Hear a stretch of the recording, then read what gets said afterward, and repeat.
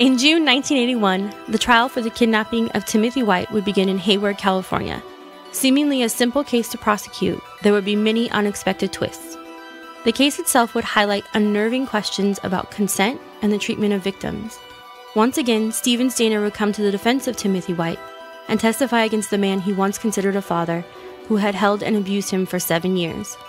His testimony and character would be attacked by the defense in an effort to discredit him as a witness, a tactic he will face again in the next trial. In the end, even a last-minute defense on the part of kidnapper Kenneth Parnell won't keep him out of jail. Join us for this episode in our series, The Life and Kidnapping of Steven Stayner, the first trial of Kenneth Parnell.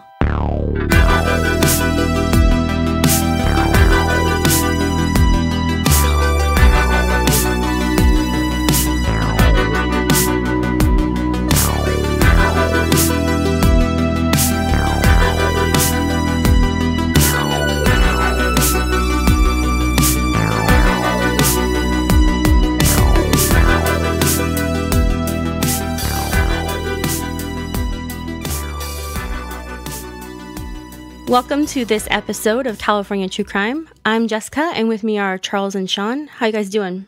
I'm doing good. I got a cavity filled today. Oh, but you're feeling better? Yeah, the side of my face is gone, but it's fine. I'm also doing good. I didn't have a cavity filled. I consumed a lot of sugar today. So I'm very excited.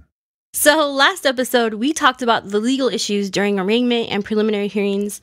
This episode, we'll talk about the first trial Parnell will go through, and that's the trial for the crime of kidnapping Timothy White. Before we get started, I just want to clear up a mistake from last episode. It's just a little mistake. I said that when Sean Poorman goes to jail, he's put in a group home in Redwood City. It's actually in Red Bluff. So after all the issues with arraignments and preliminary hearings, when the trials are actually scheduled in 1981, the trial for the kidnapping of Steven Stayner is actually scheduled first. But because of the legal questions regarding whether or not Steven was kidnapped or if the statute of limitations had passed, those take so long to go through appeals. That trial is put on hold, and the trial for Timothy White for his kidnapping gets started sooner, and it starts in June 1981. And I'm just going to mention that here because this tiny detail will actually affect how Parnell is sentenced when everything is said and done. So just kind of remember it for when we get there. And one of the first things that happens in both trials is that they get moved from Merced and Ukiah to Alameda County. And just a quick explanation of how this works in California. If a judge grants a request to move a trial, then they ask for help from a branch of California government known as the Administrative Office of the Courts. It's a branch under the Judicial Council of California. The people at the AOC get an explanation from the judge detailing why a change of venue is needed. So in this case, there's been so much press that they want to move it so they can find a jury that hasn't heard as much about Parnell. This explanation will help guide their search for an alternative location. They coordinate with other counties around the state, looking at their trial loads and to find judges with schedules open and available space for accommodating the trial. They put together all this information and, in this case, then offer Mendocino County and Merced County 3 or 4 alternate counties the trials could be moved to. All the attorneys and the judge get together and pick a place best suited to their needs. This is another reason why both these trials will cost a lot of money. When a trial is moved to another county, the original county is expected to cover all the costs. Trial costs, holding Parnell because they'll have to move him to an Alameda County jail. The attorneys travel. Those are just examples. And for instance, Scott Lestrange, he's Parnell's attorney, and he's a public defender in Mendocino County. He will now have to travel often to Alameda County for trial, to get ready for trial, to talk with Parnell, and even stay nights.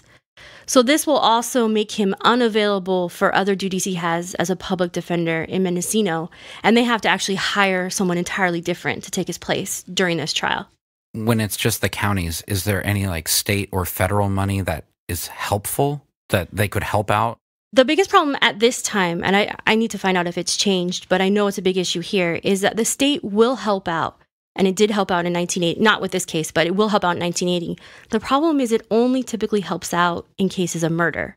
Oh. So this is a kidnapping, and actually in Mendocino County, there's a couple of big cases that have been moved locations. There's a big fraud case where they have to fly people in from all over the world, and it costs a lot of money, but it's not a murder trial, so the state won't give them any help. So they're going to work to try and, after this trial, to change that, because they're just a small county and they don't have as much money. Which I wonder in a larger sense would then affect the local DA in what cases they go after, knowing those bigger cases, if it's not necessarily a capital offense, how they deal with them because of the monetary burden involved in that. Yeah, I don't know how often it affects a DA's actual decision-making process, but I do think when we're thinking about this, smaller counties are at a disadvantage, and you don't want that when you're talking about both getting justice and also holding people accountable. But I do know Lestrange and both the DA have to go back to the county several times during this trial to ask for more money. And that puts a lot of pressure on the county. And there are little things I never think about. Lestrange at one point thinks Parnell might plead innocent by reason of insanity, so he asks for money from the county for a psychological evaluation. And he needs, the defense needs their own investigator. So all of that costs a lot of money. The trials are moved to Alameda County. Alameda is the 7th largest county in California. Oakland is its biggest city, and it's part of the Bay Area. The reasons the trial is moved here are, one, is how large Alameda County is. In 1980, the population of all of Mendocino County is 66,738 people, and this would represent the jury pool from which to choose from. Merced County is a bit bigger, but still relatively small comparatively. It had 134,557 people living there, who were prospective jurors. Alameda County in 1980 had 1.15 million people living there. The other reason is that Alameda County has courtrooms more capable of handling the interests of the press in this case.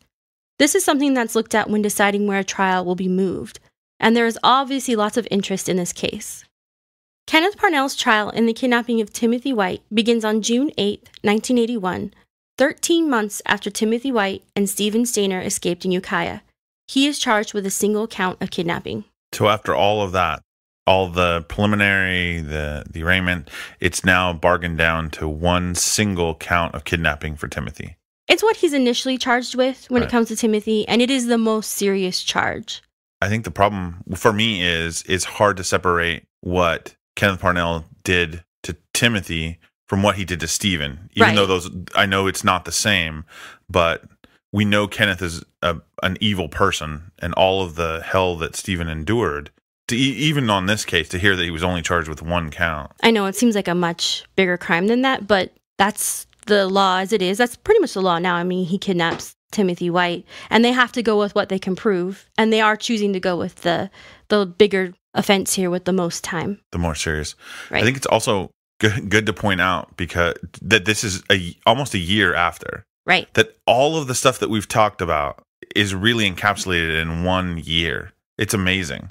All of the turmoil that the families have went through, the news media outlets, the court proceedings, the investigation, and it's really just a year. The trial will take place in Hayward Superior Court at the Hayward Hall of Justice, and it was built in 1975. So it's a modern court equipped with everything needed for the press. It's also a big deal because it was part of a movement to get superior courts in other parts of Alameda County, not just in Oakland. Hayward is about 19 miles from Oakland, California, and 134 miles from Ukiah. The judge in the case is Judge M.O. Sabra. M.O. stands for Modeste Orton, and he goes by M.O. His parents called him Mo, but we're not his parents. He's originally from Canada and used to be a district attorney. The paper notes he is a very respected judge and known for dealing with legally complicated cases and cases that involve the press. So this is literally the perfect case, or the perfect judge for this case. Before jury selection begins, the judge makes a decision on allowing the press into the courtroom. The press will be allowed, but when it comes to cameras, only one TV camera will be allowed, and one still photographer who is allowed 2 cameras and 2 lenses. There will also be one audio system, and reporters can use pocket-sized devices. The TV reporting camera, is there like negotiations on that, or is it just a certain camera and all the TV news uses that feed? It doesn't say specifically in the newspapers, but I think that's what's happening here. Okay. It's because there's not a lot of disagreement about it, and he sets down the rules quickly. Okay. So he definitely seems to know what he's doing here. But I think it is something where they get the feed and then they request parts of it or whatever they need. So probably the same thing for the still photography as well. We're taking pictures, like you see the court artists, and then everybody gets a chance to look through those and use them for their own purposes. Yeah, I believe so. Parnell is brought in wearing a white prison jumpsuit. He's been moved to Alameda County Jail. I think this jail is now called the Glen Dyer Detention Facility, and it's in Oakland, California, and it actually just closed as of June of this year due to cost issues. Parnell hasn't had any problems in this jail. He stays in a cell with 18 other men and is the tank trustee. A trustee is someone in jail who often isn't there for serious offenses, and he's able to get responsibilities in the running of the jail, and the tank refers to the type of holding cell that he's in. So Kenneth is a trusted prisoner in this instance? Yeah, and he hasn't, I don't know exactly when he gets moved, but it would be nearer to when they go on trial. So I don't know how long he's been there or why in particular Kenneth Parnell, but long enough that the prison says this person is somebody we can trust. Yes. Wow. The judge will move Parnell from Alameda County Jail to a closer jail in Santa Rita. Santa Rita Jail is in Dublin, California, and is a bigger facility than the Alameda County Jail. In 1980, when Parnell is there, the jail is on a World War II training base, and the jail was actually constructed in 1947. Just a few years later, in 1983, the jail will be rebuilt on 113 acres because of overcrowding issues. It's a really large jail. And the reason I'm bringing this up is this creates a couple issues, specifically for Scott Lestrange, Parnell's attorney. One, the Alameda County Jail is much closer and easier for him to get to from Ukiah, the one that's in Oakland, and he needs to see Parnell to plan for trial, to go over things with him. Traveling from Mendocino, you go south to get to Oakland, and that's already a 2-hour drive, assuming you don't hit a lot of traffic. Dublin is even further south, adding on a good day 20 to 30 minutes onto his travel.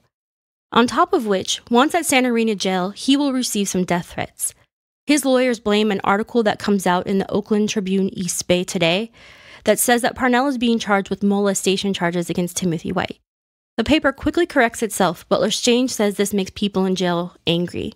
And when Parnell goes to Santa Rita Jail, he's already in protective custody, so the judge doesn't seem too concerned, but there are worries that he might be attacked. When trial begins and Parnell is brought in the jumpsuit, the judge makes an order that he get changed and wear regular clothes. This is before a jury is picked, so no one sees him who will be making decisions about the trial, but the judge deals with it right away. Parnell will not claim insanity and will also not claim diminished capacity. I don't know what came from his being interviewed by the psychiatrist. Those documents are not shared with us. And diminished capacity is not a defense allowed in a kidnapping trial. It takes a week, but a jury is finally agreed upon. It consists of 7 men and 5 women. During the trial, the prosecution would like very much not to have to put Timothy White on the stand. The DA will be relying on Steven Stayner's testimony as well as Sean Poorman. But just in case they do need Timothy to testify, he's brought into the courtroom one day and shown around. It's explained to him what he's going to do. They show him where things will happen. He gets a chance to sit in the witness box and asked to raise his right hand. He raises his left, and someone in the court audience yells out, quote, "Your other right hand," which raises my first concern because I didn't expect them to be doing this with people in the courtroom. I guess I've seen too much TV or something. I thought he's a little kid. And he actually does this while Parnell is in the courtroom. Wow. I was thinking it could have just been like the bailiff or something like that. But with Parnell actually in there, that's just like, I don't know. Maybe it could be that some of the things that we take for granted now that would happen when a child testifies, these guys they're not even thinking about it. It's not on their radar yet. Yeah, the whole victims' rights thing hasn't been put into law yet at this time. But the other thing is, I think there might be things I don't even think about. These are people coming from Ukiah. They may only have that day to do it, and there are other things the court has to get done. So it might be a scheduling issue. I'm not really sure. It's already costing an exorbitant amount of money, so you have to get your testimony where you can. On June 18th, 1981, opening arguments begin in the trial. Parnell's lawyer, Scott Lestrange, waives his right to an opening statement. Basically, he holds on to this right and will make his opening statement after the prosecution rests. The main reason for this is that he doesn't want to give the prosecution a heads up on what he has planned as a defense. Kenneth Parnell sat at the defense table throughout the trial. He was wearing a blue and white jacket, was wearing glasses, described as bald, and had lost about 30 pounds since his arrest. He really almost looks like a different person, and he's also grown a mustache. So what you described, he has this new look of 30 pounds lighter and a mustache. Do you think is this part of the defense? Does it make him look better in front of a jury? I don't know how it helps him with that. It could. He does look better than he did when he was arrested. He looks really different, and we'll make sure to put a picture up so everyone can see on our social media. But I can tell you that one thing I haven't included in here is that throughout this year, he's constantly writing writs to the court saying that he's having health problems. And one of them is a gastrointestinal issue. So, I mean, it could have something to do with that. He's tried to get out of jail because of it. So I don't know exactly what's going on. We also do know he's very manipulative. So it might be something in his head. He's trying to work the system for his own benefit. The motive for the crime given by the prosecution was building a family. And this is also what the defense says. And this is something that I think is going to irritate us because it's obviously not the motive for the crime, but it becomes an issue of what the prosecution can prove versus reality. So Parnell can say that. There's nothing disproving it. Is that what you're saying? Right. They have witnesses who talked with Parnell before Timothy White was kidnapped, who say he told them he was looking to adopt another child to make his family bigger and because he needed help at home. Even Steven tells that to the police at one point. So they have actual proof of that motive. They don't have a lot of proof to back up a claim that he was... The sexual abuse. Right. And we know that that's actually what was going to happen, but... Parnell is laying this groundwork of, I'm looking to adopt a new child. I want to increase my family. Everybody listening to this and any thinking rational person knows he's doing it because he wants a kid to sexually abuse this child. Right. But that lie is laying the groundwork for his defense. Is Steven's testimony, because Steven will testify in this, is he allowed to talk about sexual abuse at all in his No, not at all. So it sucks that this is what the prosecution is saying is building a family when everyone knows, right. Even the prosecution, because they know Steven's story. But it's just horrible that that's all they can get. And he's not allowed to bring up the sexual abuse because...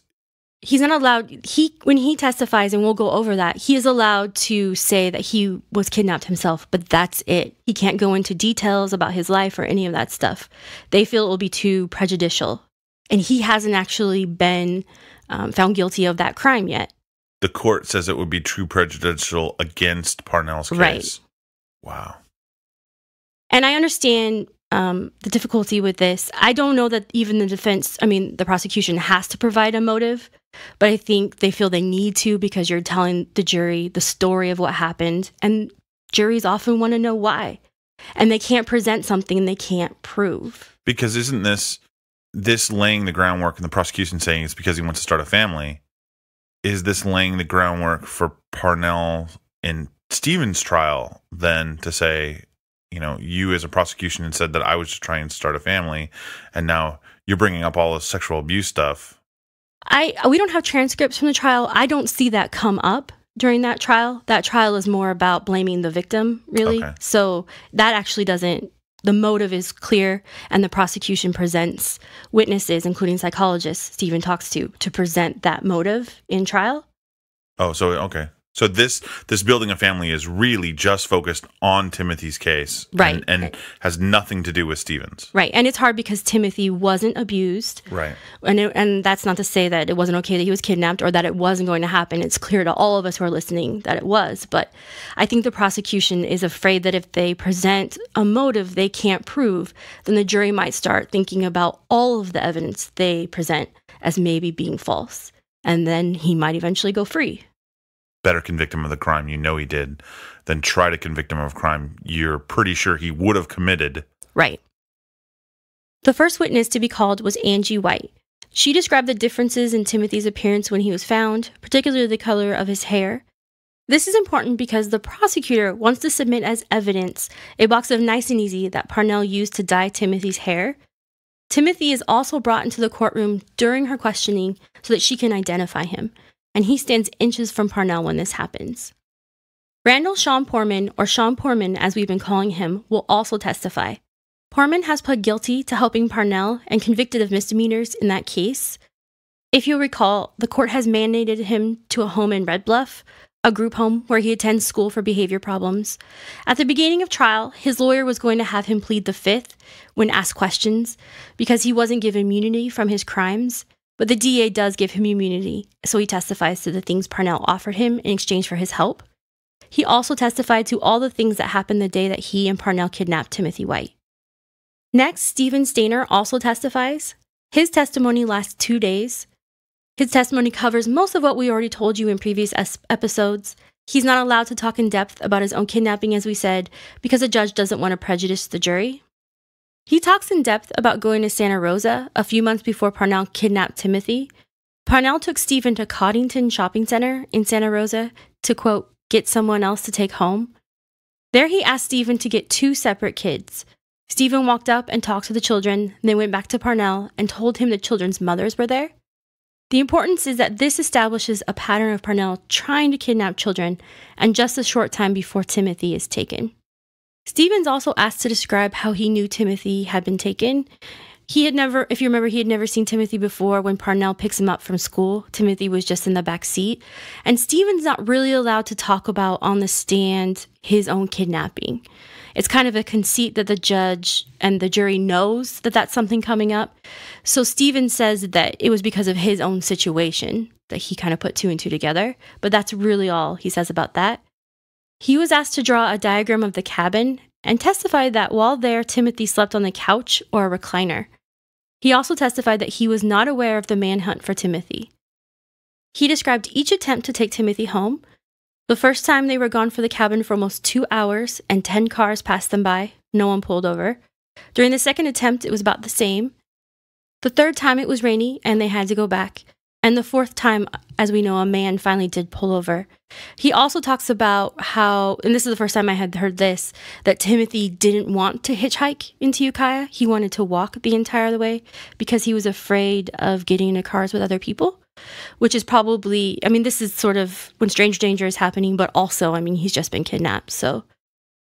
Steven was also asked to identify some blankets from the cabin and a box of Nytol sleeping tablets. There were also some differences between Steven's and Sean Poorman's testimony. Poorman told the court that he talked about Timothy with Steven and that the two had talked about the reward of $15,000. Steven insisted that he never talked to anyone and knew nothing about the reward. And I think this is an effort by the defense to try and discredit both of these witnesses. So saying that Steven's only doing this for the money? Right, yeah, that comes up. And I mean, I don't know who's actually telling the truth here. It's a pretty big difference. I do know Poorman had initially told some not totally truths when he was first arrested. So, I mean, I don't know that it matters. It might just be, I mean, Sean Poorman's now, what age at this time during this? I think he's 16, 15, 16. He's still young, and maybe he's trying to find his own way of making himself feel better, that, you know, I told someone, yeah, I'm not all horrible, because he's young and everyone's looking at him. Right. All right. Yeah, I agree. And there's a lot happening here for both boys, and in particular, Steven. He's quoted as saying that the idea of testifying against Parnell makes him feel, quote, sick. In court, he looks at Parnell several times, and the paper describes him as moving his chair around a lot as he answers questions and just acting very nervous, which I think is a really normal thing to be feeling here. This is probably other than the preliminary trial, one of the first times he's in the same room with Parnell. This is almost a year after he's been trying to put some semblance of life back together. He's coming to terms with what happened to him. He's trying to reforge a connection with his family, and now to be thrust back into it. And not just, I mean, I don't know what he's been going through, but that all the stuff that's come out in the papers, but this is different. This is the person that's victimized you for 7 years is sitting a few feet away from you. And all those new thoughts of learning how all those things were lies, right? And it's just been brewing for a year now. He's thinking about it. This is the first time he sees it. I know I do, like, sometimes when I think about how a conversation might go and I might get angry, and then when I actually get put into that conversation, by the first sentence with that person, it's not how I planned it out. So you just have all these thoughts. You never know what's going to happen. You don't know how you're going to act. And it's probably just a lot. On top of which, he's not allowed to speak about how he was a victim. We've talked about gag orders before, but he actually has a gag order on him that you're not able to speak out in public about what this person's done to you and how it's affected you and ruined your life. With all that said, it kind of goes against the term fair trial because, I mean, it seems like it's a fair trial for the defense, but not for Steven because he doesn't get to tell the truths at all of what actually went on. So it doesn't seem very fair. Yeah, it's hard because it's limited. And I think, the Constitution, the fair trial is for the person who they're going to theoretically put in jail.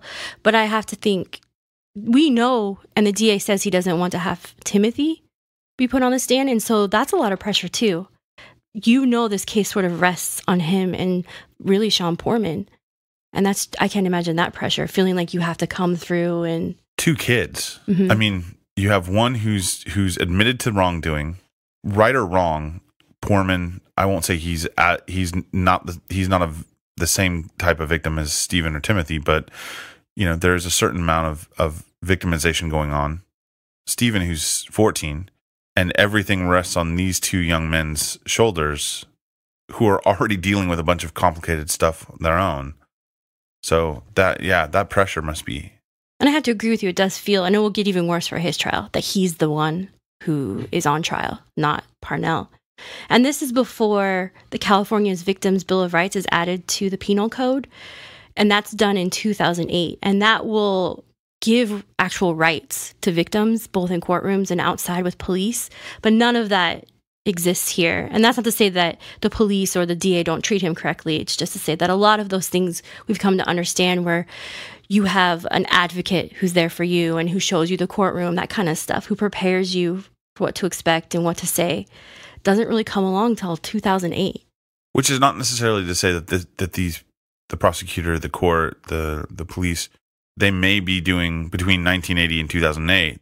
These people might be doing some of these things, but it's not required by law. Right. Those rights under the law. And now you don't have an option, that you are to do what's best for the victim. Yeah, and we will link that law onto our social media so people can see it and read it in case you're going through something like this yourself.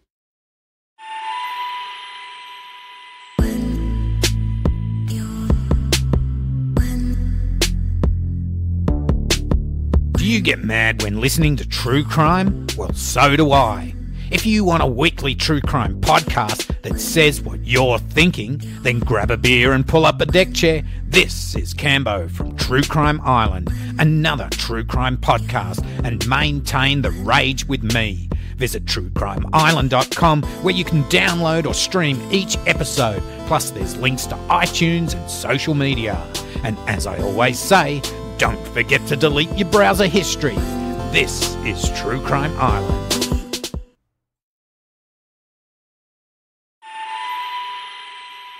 Steven's testimony also highlights, in my mind, some of the abuse he suffered. There's a section of testimony where he's asked what he was thinking when he saw Timothy, and he says he knew right away what happened, and he didn't interact at all with Timothy for the first couple of days. He says, quote, "I just didn't want to know who he was." And I think confronting that this person is real and this is happening means confronting his own situation. And after a couple days, according to Steven, with Parnell at work, Timothy began talking, having little conversations with him, engaging him, and mainly talking about missing his family. And it sounds like that conversation eventually breaks through to Steven. And of course, as we know, he brings him into Ukiah. The DA also put people on the stand who lived near Parnell that testified that they saw Timothy outside, but didn't realize who he was. After the prosecution rests, the defense begins with Scott Lestrange giving his opening statement. In it, there's a surprise defense to everyone in the courtroom. According to Lestrange, someone else committed the kidnapping of Timothy White. Lestrange says that he will present evidence that another man, a man named Hank, actually kidnapped Timothy White to use in a pornography operation that would then be traded to pay for drugs, or dope, as they keep saying. It's a very 1980s term. To present his defense, Kenneth Parnell takes the stand. His defense is that he didn't actually kidnap Timothy White, as he said, but this other man named Hank did, and threatened Parnell into hiding the boy for him. According to Parnell, sometime in 1979, a man he knew from the Bay Area who had drug and child pornography convictions came to him and told him he knew that Dennis Parnell was really Steven Stayner, and that he knew Parnell had kidnapped him. This man threatened to tell the police. About a month later, Hank came to the Palace Hotel and began asking for details about the kidnapping and how Parnell hid Dennis Parnell all these years. Parnell told the court he was in shock and didn't know what to do. He thought about moving again, but they hadn't moved that long ago, and he didn't have the money for it. Hank also threatened Parnell's mother. So at this point, Parnell is admitting on the stand that he kidnapped Steven, and this guy knew about it. Right, it's part of his story. Okay. In January of 1980, Parnell again saw Hank at the Palace Hotel, and it was then that he told Parnell he believed he could snatch a kid and, quote, work it out in his dope deals or whatever. Parnell was against helping Hank because he had been through so much during the years. Unfortunately for Parnell, on February 13th, he got a call from Hank instructing him to pick up Sean Poorman and take him to Ukiah. Parnell tried to protest because he had prior plans. He had bought a mattress and needed to pick it up. He testified that he had a receipt. I don't know if the receipt is entered into evidence, but he bought the mattress on a different day than he is going to go pick it up. So he's saying, I can't help you kidnap a child because I have to pick up a mattress I bought. Yes, that's what he tells the court. And in the paper, it says that Parnell testified that he had been looking for a mattress for a long time. And so he's finally found one, so he needs to pick it up. This mattress is important. Yes. I actually don't know what to say at that. On the night of the 13th, Parnell says that he drove Poorman into Ukiah as told. Parnell saw Poorman hanging around the hotel during the time that he was there working. Turns out Poorman is the stepson of this Hank person that Parnell's been talking about. And at 6 a.m. on the 14th, Parnell testified that he asked Poorman to go down to pick up some pastry and also to pick up some newspapers for him. At 8 a.m., Parnell will say he didn't see Poorman around the hotel any longer. When Parnell got off his shift at 8 a.m., he went to the Samoa bar for a beer. He had a couple of beers and then looked around for Poorman. He didn't see him, and he went at 10 a.m. to pick up his mattress. He picked up his mattress from a thrift shop and talked with the owner and his wife while he tied it down to the car. He then started home, and he stopped at a restaurant called El Rebozo, which is a Mexican restaurant, or it was a Mexican restaurant, at 1801 South State Street. I don't think it's actually there anymore, but it was opened in 1976 and run by the Vera family. So this mattress, it's this very important mattress was actually just at a thrift shop? Yes, that's where he found it. I think partially because mattresses, even at this time, are expensive. Okay. So he's been looking for something. He can't sleep at night, is what he says on the stand. So he's been looking for a while for something that's in his price range and comfortable. Okay. And he finally finds it. All right. And he's saying all this in open. I mean, this is under oath. He's saying this in open court. It's his. Yeah, it does seem like he did actually purchase a mattress, and it does get to the Manchester cabin at some point. When that happens is really the question here. So in that way, he's not lying. Is there any pictures of the mattress? I haven't seen any photos or in the newspaper or anything. So in an article in the Ukiah Daily Journal, just to give you some little information about this restaurant, it says the family came from Mexico and started it. The chef is Mr. Vera's mother-in-law, and they also opened a tortilla factory in Ukiah so they could supply their restaurant with fresh tortillas daily, but they also sold them, which I was excited. I think every town should have that. Parnell tells the jury that he ate at El Rebozo about once a month. On the day Timothy was kidnapped, he testified he stopped there at 11 a.m. and wanted to sit at a table he liked in front of a window, but right next to the bathroom. This was his preference because of all the coffee and then beers he drank before going home. Unfortunately, there were 2 women and 2 girls sitting there, so he sat somewhere else. And I think all of these little details are to prove to the jury that he was actually there. Right. After eating, he went home. He got to the cabin in Manchester at 1:30 p.m., unloaded the mattress, and had some coffee and a couple of cigarettes. At 2 p.m., Sean Poorman showed up at the cabin. Parnell did not see how he got there. Poorman told Parnell, quote, "We took a kid." Parnell asked Poorman, quote, "What do you mean?" To which Poorman replied, We kidnapped someone. I'm going over to my girlfriend's for a party. Scott Lestrange asked Parnell what he felt when Poorman told him he had kidnapped a child with Hank.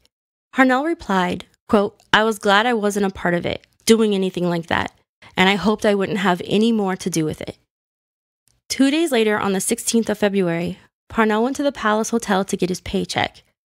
While there, Hank showed up and told him he was having difficulties and needed a place to keep the child. Parnell told him he did not want any part of it, but Hank threatened him and told him he was already a part of it. Parnell claimed in his testimony he would, quote, call the police on me or do something to Steve. He was afraid he would turn him in. 5 days after Timothy's kidnapping, Parnell testified Hank showed up at his place with Timothy and forced him to hide the child. He also brought with him boxes of clothes, toys, and a box of hair dye. As it turns out, this Hank person is a real person. He's a 27-year-old man named Henry Medier Jr., and he had been in the courtroom a couple of days prior to Parnell's testimony. And according to him, it was the first time he had ever actually seen Parnell. Medier does have a connection to Sean Poorman. Medier had been in a relationship with Poorman's mother and refers to Poorman as his stepson. Medier is now married to someone else with his own child, but during the 9 years he was with Poorman's mother, he came to care for Sean and his siblings. So after Sean Poorman is arrested for helping Parnell, Medier was there to help Sean with all the legal issues, and I think probably actually helps him get a lawyer. This is a quote from the San Francisco Examiner from Medier. Quote, there was nobody else to go to bat for Sean in this whole mess. We're close. I help him all I can. He came clean in his testimony 100%, and it did him a lot of good. He lied the first time because he was scared, but this time what he said was true. So Medier had gone to court to support Sean Poorman when he's testifying, is someone he knows well, and he says he's surprised to hear these accusations. Now, when it comes to Poorman's testimony, does he back up Parnell or does he back up Medier? So by the time that Parnell goes on the stand, he's doing it in his own defense. So Poorman has already testified, and he backs up, well, not Medier necessarily, but he doesn't know this is a surprise defense. But he backs up Steven Stayner and what Timothy White says about the kidnapping. Okay. The truth. Right, yeah. I mean, in this case, it's the truth. There's a lot to unpack from that story, too. I mean, when Parnell goes on to talk about Hank showing up with Timothy and saying, well, I'm just glad I wasn't a part of it. Yeah. Yet at the same time, he's already admitted throughout this story that he has in fact kidnapped another child. You're talking about Steven Stayner? Yeah. Yeah. It's a pretty crazy story, and it comes out of nowhere because if you remember, Lestrange, Parnell's attorney, doesn't actually give an opening statement. So nobody has any idea what his defense is going to be until he's put on the stand. Do you think that this defense was, well, it's not a shock to his defense attorney, right? Well, right. I guess the first time is because Lestrange gives his opening statement right before he puts Parnell on the stand and kind of clues everybody in, and then they put Parnell on the stand. So, yeah, no, it's something they've planned. They've discussed. At the same time, it's terrible that this kind of accusation was put against somebody like Medier, because it seems like he's genuinely a good guy. Even though he's not with Sean Poorman's mom anymore, he still thinks of him as a stepson and looks out for him and helps him out. And in a time when it would have been very easy for everybody to kind of turn their back on Sean, he doesn't. He actually stands up for him. Right, and I don't know. Parnell never uses his last name. Hank is not the name he normally goes by. That's something I think his dad is the only one who calls him that. He goes by Henry. But okay. And Parnell never says Medier as a last name. But because he says Sean Poorman's stepdad, it kind of clues us into who that is. But I believe Medier comes forward first. And I don't know if they don't expect someone to come forward and say, hey, he's talking about me. I didn't do that. Because it would be kind of easy to just ignore it. I don't want to be a part of it. It doesn't have anything to do with me. I don't want to get involved. Well, I mean, even having someone just accuse you of these things, even Parnell, that can be something that sticks with you. So for him to come forward and be willing to testify, which he's going to do, is a pretty big deal. Well, too, it goes back to a little bit what we've talked about before, the idea that, I mean, there is some evidence, but the evidence really is predicated on the testimony of 3 kids. of varying ages. Because, I mean, Poorman at this time is... Well, and only 2 have testified. Right. And at this time, Poorman is 18? No, he's not quite 18. Not quite? I think 16 or so. Both in the range of 15, 16. And Steven is 14. Timothy... Well, he's 15 by this time, but yeah. 15. And then Timothy's obviously a lot younger. So, and we've talked about how it's possible that adults, right or wrong, have a tendency sometimes to not believe kids. So I can see a juror sitting in there listening to this and maybe being not sympathetic, but starting to think about, well, what happens if that is true? Hank then backing up his son and saying, no, what my stepson told you is correct. He didn't lie. That's 100% accurate. Right. And it was a little surprising to me because the story just comes, for us, we know Parnell did this, so it comes sort of out of nowhere. And also because I can't imagine Hank Medier isn't in court this day. So you're just somewhere living your life and someone in a courtroom is saying you actually kidnapped somebody. That was just a crazy defense to me. I can't even imagine going through that. It's like something on a TV show, like the dramatic reveal of, I didn't do this, but somebody else did. Yeah, and I'm not even sure you could do this today. I didn't actually look that up for legal stuff because when we covered the Pinyon Pines case, the defense in that case had 2 people it wanted to use as a defense that, no, these 2 people did it, but the judge wouldn't let them for a lack of proof. So I'm hoping this isn't still something you could find a situation you'd find yourself in. So you're not bringing up just not heresy, sorry, that was the wrong one, hearsay or...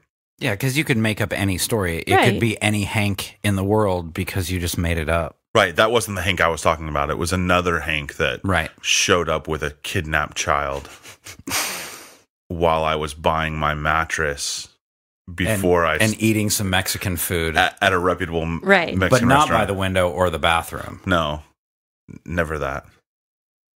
But those are serious charges to accuse this person of because not only does he accuse him of kidnapping, in his story the person is also a child pornographer and does deal drugs. Yeah. I wonder if it also speaks to Parnell's level of hubris that he's gotten by practically all of his adult life with manipulation and lying. And this is I wonder if can be seen as another instance of him trying to do that to a courtroom and to a jury and say, no, trust me. This person did it. This other person. I had nothing to do with it. Sure, I did kidnap Steven, but Yeah. For who knows, he could have pulled what's the term? Pulled the wool over your eyes to Lestrange, and he actually believed this whole story. yeah. When these accusations are made against Hank Medier, they're very shocking. He quickly involves a lawyer who refers to these accusations as, quote, the most vicious type of lies imaginable. Medier works for his father in San Francisco. His dad is a certified accountant in the Rust Building at 235 Montgomery Street, which is just a detail I mentioned because the Rust Building is a pretty big building and it's important to both San Francisco skyline as well as its architecture. He also wasn't living in Ukiah at the time that Timothy goes missing, but living in Belvedere, California. Belvedere is in Marin County, and it's about 2 hours from Ukiah. Medier decides to waive immunity and just go ahead and testify for the prosecution in trial. Medier will say he's never even met Parnell, which is interesting because Parnell will say during his testimony that the first time he met Hank was in Elk, California, but that he actually never knew his last name until after he was arrested and his defense attorney told him. On top of Parnell's testimony, the defense also brings in several witnesses to back up Parnell's story about what happened that day. A thrift store employee testified that Parnell had picked up a box spring that Valentine's Day and that he had, as Parnell said, tied it to his car. This witness would say that happened in the morning, but when Poorman had testified, he said that they were together the entire time and that there was never a mattress. Also, a bartender at the Samoa bar testifies that Parnell was in the bar that Valentine's morning, and another witness testified that she saw both Parnell and Steven doing laundry at a campground that day. Steven denies he went and did laundry with Parnell and also testifies that Timothy was never left alone at the cabin, which he would have had to have been. This woman didn't see any other kids with them, so he would have had to have been left there for them to go and do laundry. After the defense gives their case, the prosecution is allowed to rebut it. Henry Medier does testify. He says he's never seen Parnell before the trial and denied any role in the kidnapping. He does not go by Hank, as we said. In fact, only his father uses that name.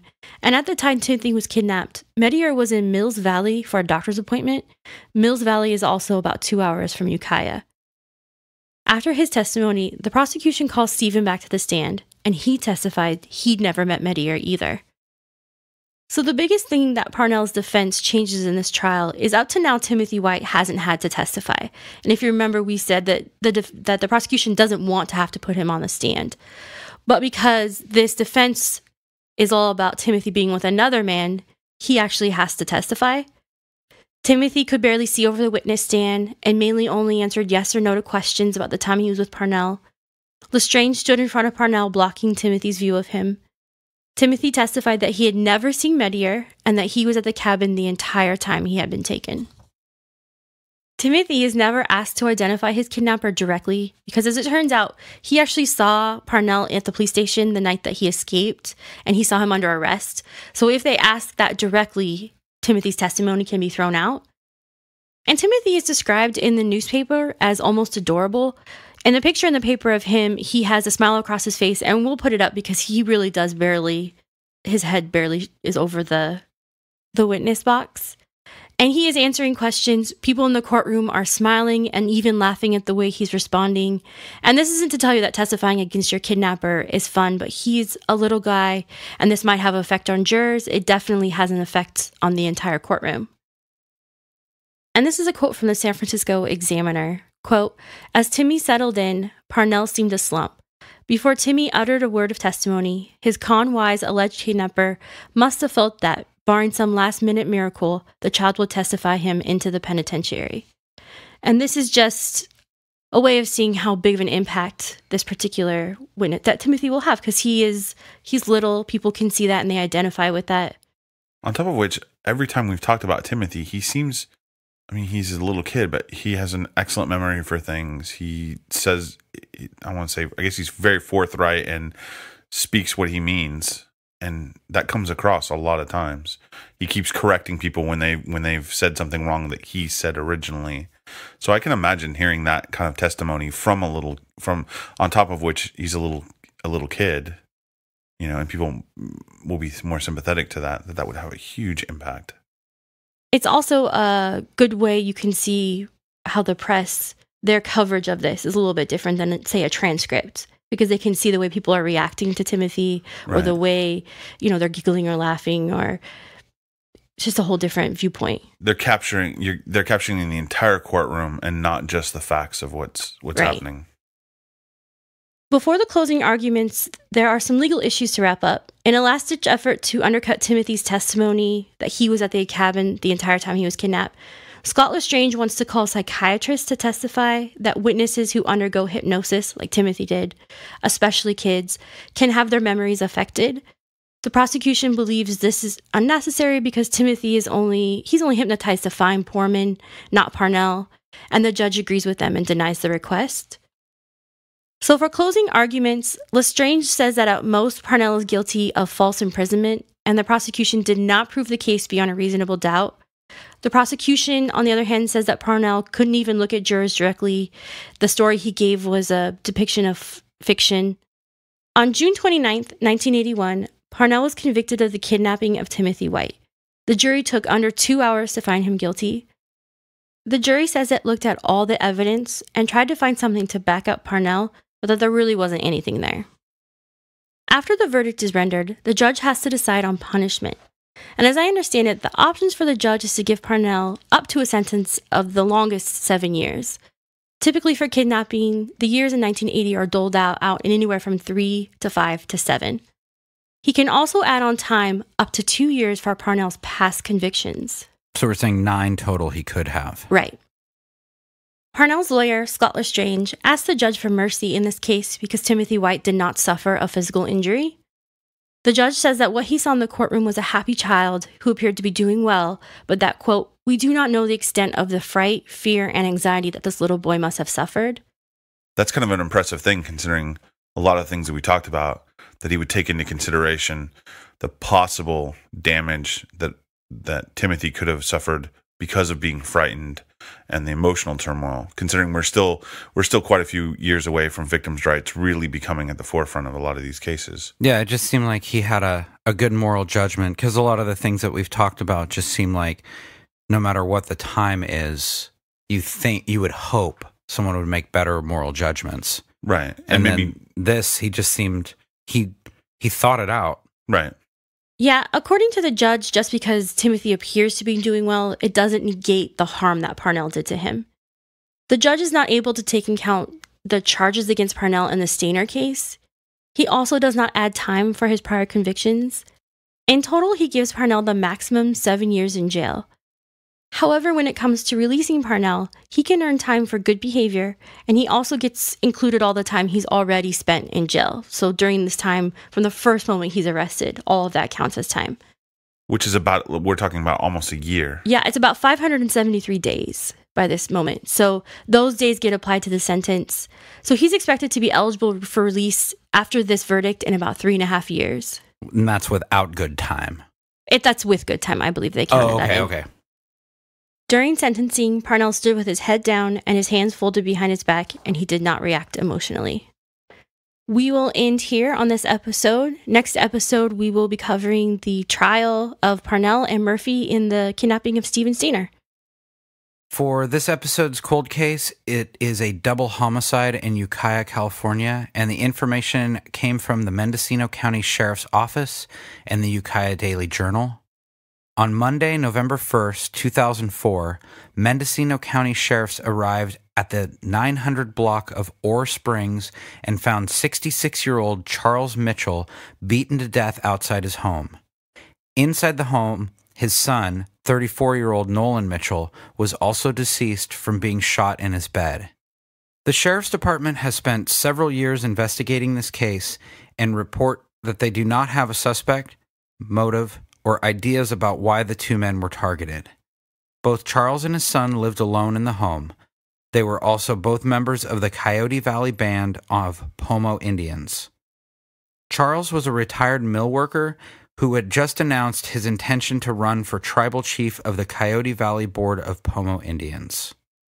Nolan graduated from Ukiah High School in 1983 and was very proud of his time on the football team at Mendocino College.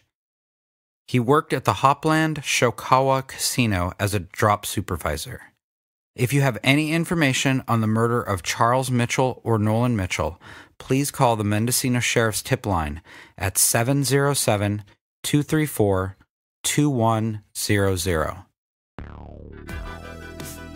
Thank you for listening to another episode of California True Crime. You can see us on all your favorite social media at Cali True Crime. Follow us on Twitter and Facebook. You can email us at calitruecrime@gmail.com. As always, we'd like to thank our quality control engineer, Duncan, Melanie. This has been a production of Chateau Walnut.